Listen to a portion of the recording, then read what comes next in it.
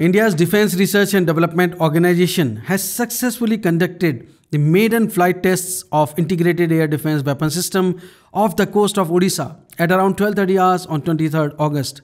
IADWS is a multi-layered air defence system comprising all indigenous quick reaction surface to air missiles or QRSAMs, advanced very short range air defence system or VSHORADS missiles, and a high-powered laser-based directed energy weapon we call as DEW. Integrated operation of all the weapon system components is controlled by a centralized command and control center developed by Defence Research and Development Laboratory, being nodal laboratory of the program. VSHORADS and DEW are developed by Research Center Emarat and Center for High Energy Systems and Sciences respectively. During the flight tests, 3 different targets including 2 high-speed fixed-wing unmanned aerial vehicle targets and a multi-copter drone were simultaneously engaged and destroyed completely by the QRSAM, VSHORADS and high-energy laser weapon system at different ranges and altitudes. All the weapon system components, including the missile systems and drone detection and destruction system, weapon system command and control, along with communication and radars, performed flawlessly, which was confirmed by range instruments developed by Integrated Test Range, Chandipur, to capture the flight data.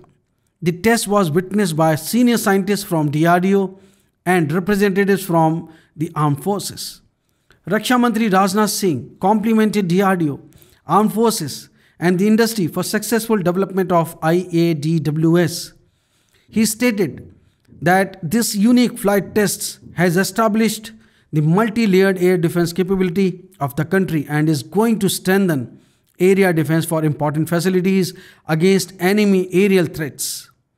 Secretary, Department of Defense, R&D and Chairman DRDO Dr. Samir V. Kamath has congratulated all teams involved in the successful flight tests.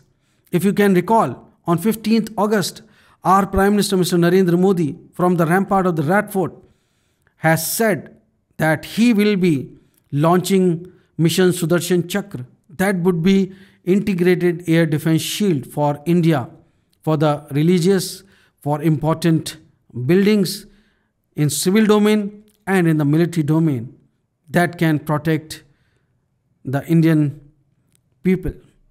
We wish good luck to DRDO in this great endeavor for making Indians feel safe and protected. Thank you very much. Jai Hind, Vande Mataram.